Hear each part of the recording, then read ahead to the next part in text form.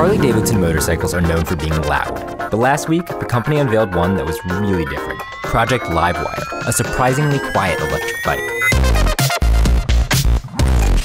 Livewire is Harley Davidson's first electric motorcycle, but it isn't actually going on sale anywhere. Instead, Harley's touring it around the country to get riders' feedback.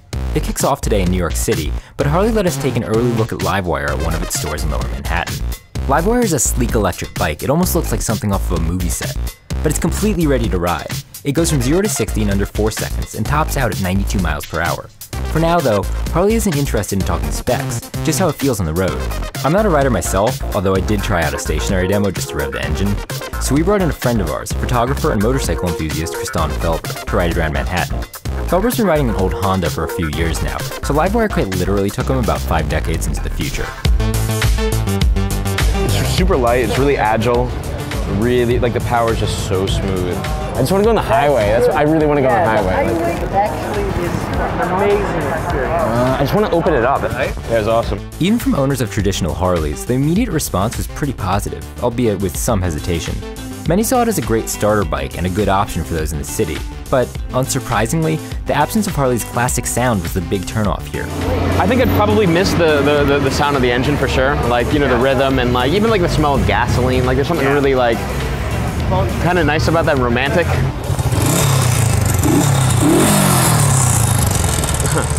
That's not riders' only concern either. A lot of the classic Harley owners I spoke with saw Livewire's silence as a big safety issue.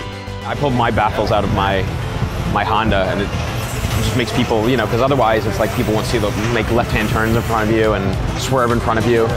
So it's like, I mean, this is so silent. It's like, yeah, there is definitely a safety issue. One told me he thought that an accident was guaranteed on such a quiet bike. Harley doesn't see the sound as a safety component though.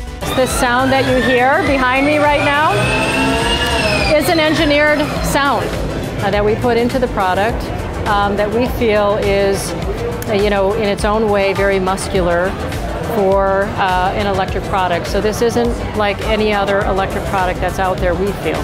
It's there for the emotion, and to that end, it's distinctly different from the Harleys that fans know and love. One of the biggest things about Harley Davidson is like the trademark sound. Like everyone knows that sound. You can hear it coming from a mile away. But who knows? I don't know who this will appeal to. That's what Harley's out here to gauge though. If the riders won't buy it because of the sound, Harley's next iteration of Livewire, whatever that may be, might just fix that. Harley won't say exactly where it sees Livewire going, or when it'll put an electric vehicle up for sale, but it says there's work to be done in the electric vehicle market, and it knows it can help push that forward.